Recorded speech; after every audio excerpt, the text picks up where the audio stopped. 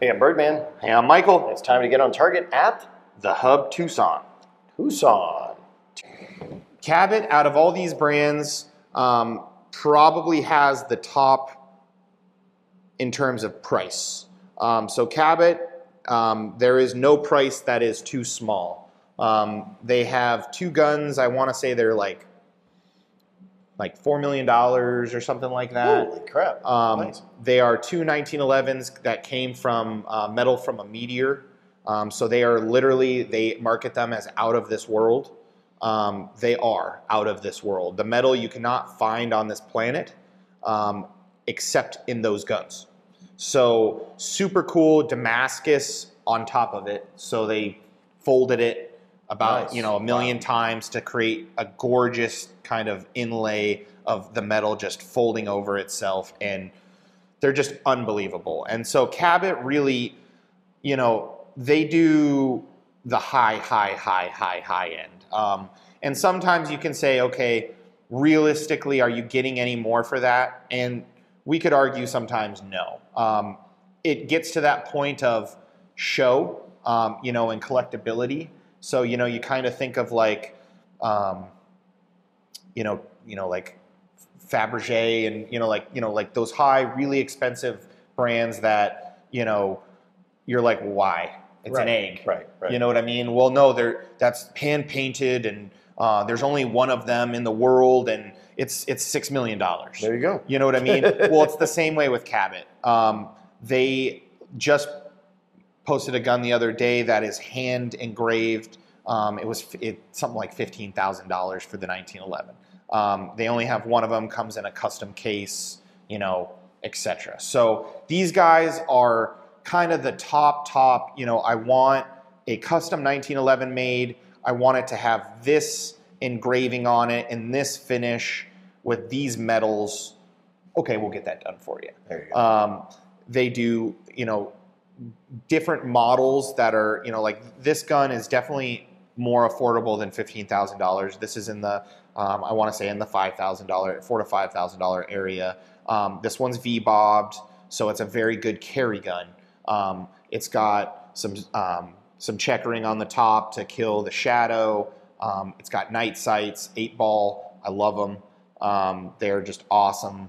Trigger's gorgeous. It's got their star pattern in it. So really just a really well-designed, sexy carry gun.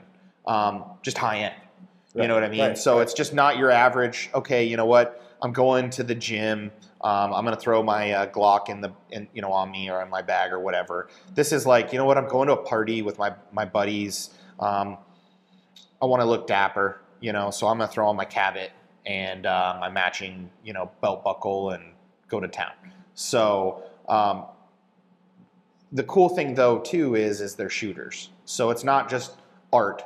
Right. It's something that you can actually take to the range, and if you're a good shot, someone's sitting over there like, dang, and it's like, yep, it not only looks good, but it functions. So right. That's the cool thing about Cabot.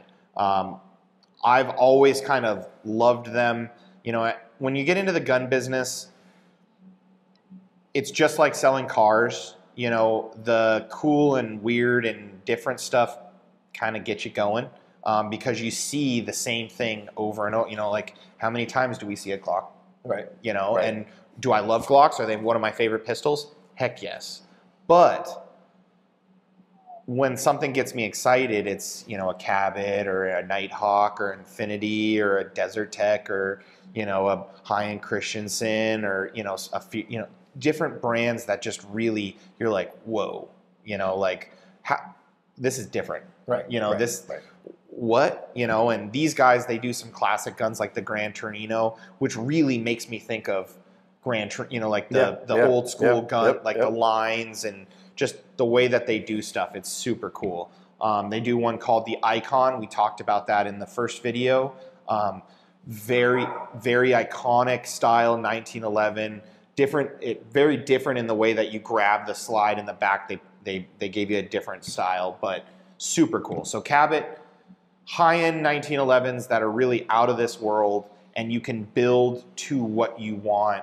And like I said, kind of more on the you know, engraving, high-end metals, collectability, not something that's just, all right, I picked it up, let's go destroy this. Right. You know, let's go to town. It's something that you really love and cherish, and you know, in my opinion, it's something that I would hand down. You know, if I got one of these guns, something that I would hand to my kids, and you know, kind of like a Rolex. Yeah. You know, it's like, hey, this isn't a $10 Casio that, you know, is designed to be thrown around, beaten. You could do that, but you're going to ruin it, and it's worth it to not. Right. So awesome guns. Make sure you check out Cabot. And we also talked about their sister company, Alchemy Customs, last time. So Alchemy is that more classic 1911, you know, deep blues that just kind of you like can stare in, and they just go for a year. Right.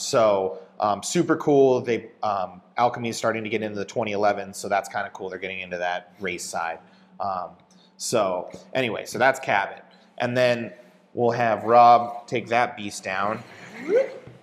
Atlas Gunworks. So we recently picked up Atlas Gunworks, and it was because we actually had a couple of our local shooters, some customers that said, hey, you know, I'm looking at getting these guns. You know, have you guys thought about it? And I had shot Atlas actually at the Interius Alliance shoot that I don't know if they're going to do them anymore. I don't think so. Yeah. But Rob and I used to be a part of that. And before SHOT Show on a Sunday, they would do a shoot where all these different manufacturers would come out. And Atlas was there one year. And we got to shoot their guns. And they are awesome. Like I said, with all these other brands, custom built, custom tuned. Atlas's focus is more, of course, race guns. Right. You know, single stack, different types of competition that there are, and they have different guns for each one of those. And they build them to that class. So, you know what, it can be a max capacity of this, and usually they'll say like a certain millimeter length on the magazine, certain length on the slide. You can have optic cut or not, you know, different things in different classes, and they build the classes to more like production. Okay, so we need to have a production gun. Well, all we make is custom 20. Right. How do we, Right. you know what? So they come up with, you know what, our production gun is a 1911, and because all of our guns are 1911 style or 2011 style. And then what's cool is they fit the rules. So they go, okay, you know what? We can add this and it still fits the rule. You know, so you're getting something that's really, okay, you know what? I want to go into IDPA. All right, I got the gun for you, and it's set up already. You need extra magazines? Do you want red, blue, green, tan, or stainless? You know, so it's like more built for racing. And of course they do offer some more, you know, you could say, okay, I could carry this gun. They do offer that.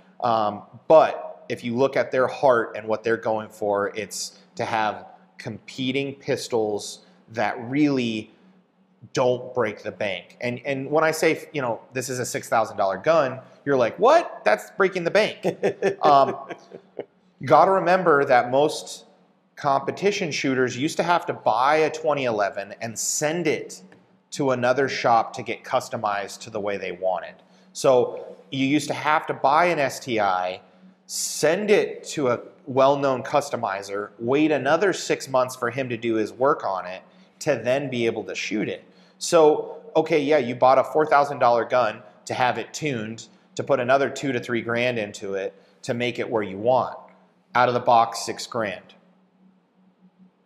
So it's, you know, again, I understand these aren't cheap numbers. And Mike, are there guns that I could compete with for cheaper? For sure, we could get you in a Glock 34, you know, or a full size any brand, and you know, put a magwell on it, Apex trigger in it, some sights on it. You're going to compete. You know what I mean? Get you a belt set up and all that. You're going to compete. But if you really want to excel, if you really want to go to the top, you got to have the equipment to back it. And I mean, and that's every industry. Yep. You know, you look at motorcycles, you look at cars, any of them. I really want to go to the top. Okay, well, You know, your $200 helmet. Look at playing Magic the Gathering, for crying out loud. Oh yeah, oh yeah. Or even, I mean, God, you're getting in with the kids to Legos. Yeah, yeah. Legos, you can go crazy. I mean, you think like $10 is it's like, no, you can a couple $100 on a Lego set.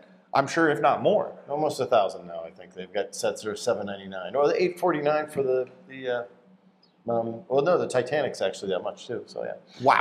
You know what I mean? Like, okay, do you want a Glock and a 365, or do you want the Titanic for your kids' Christmas?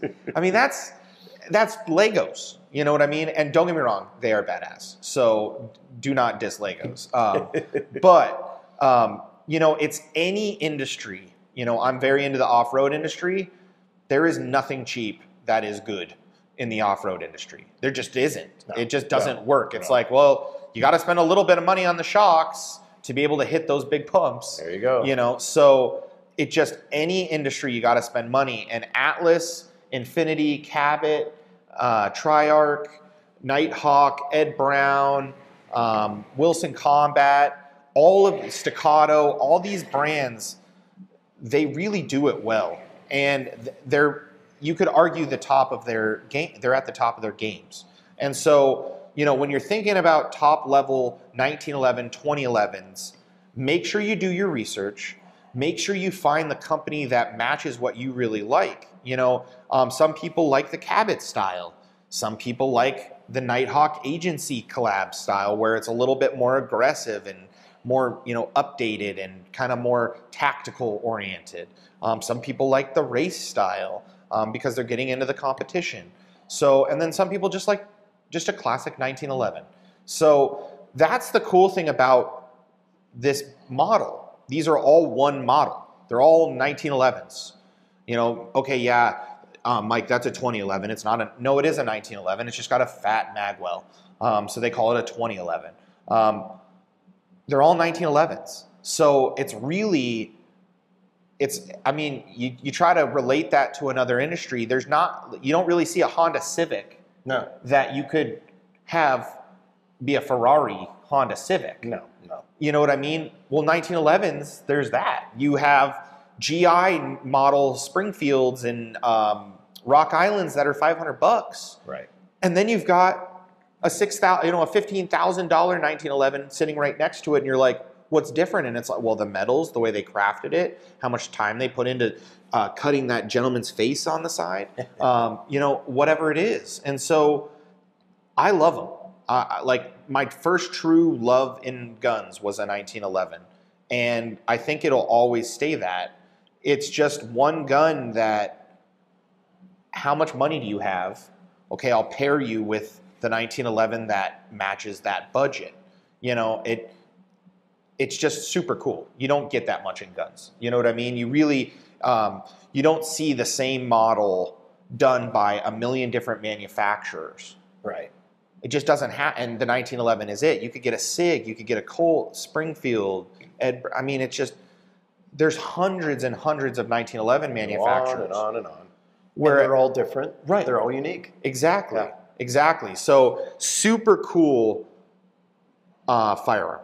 And as I said, we're gonna start shooting these. So the next video will be shooting them. This video may be long enough that we'll split it up. Probably do it too. Yeah. So so we'll probably have this into two, and then we'll have the shooting one. But 1911s, they need that time. I mean, you really look at these guns and what they were created for. They were created for the military, and it's timeless, and it's really translated. You know, if you look at current military pistols, the M17, the M18, they're very 1911-ish. Yeah. They have that thumb safety. It is the best passive. It is the most easy way to activate a safety or unactivate a safety. It's the fastest way. As I'm drawing, I can do it. You know what I mean? And as you get better with gun, it gets even easier and easier. It's just such a good design. The only thing that was limited on it was how heavy and the capacity. Well, now there's some lightweight metals like aluminum, and there's the 2011 design, which really, okay, how many rounds do you need? So just a timeless gun that I think will continue to be time. I mean, we're over 100 years after it was made. Very cool. And I mean, it's still probably one of the top guns sold, you know? So Mr. Browning killed it. He absolutely killed it. There you go. Anyway, we'll see you next time. I'm Michael. I'm Birdman. Thanks for tuning in. Hey, make sure you're following on Facebook, on YouTube, and all that. And if you message, this guy usually gets right back to you. So it might not be immediately, No. but he does get back to you pretty quickly and does get back to you. So message, follow, like, all that stuff. Shoot us a message. We'll do our best to answer it.